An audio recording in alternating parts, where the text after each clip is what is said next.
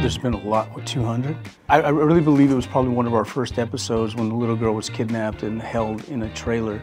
And then we went after them, and we didn't arrest them, we killed them. I don't think there's any question it's the same as the audience. I don't know the actual name of it. We always called it Skybox Tickets. My favorite case was Hindsight, my favorite storyline, the 3-arc I had with Mark Hickman. I love this arc that the writers have given me. Trying to solve the cold case of Buzz's father's and uncle's murder, and then in turn, finding some sympathy and empathy for the family that he in turn destroys as a result of closing his father's cold case. As opposed to large storylines, actually, there are more of these small little intimate moments between characters that resonate to me. The last one, I mean, they're all good. After 200 of these, you can't just pick out one.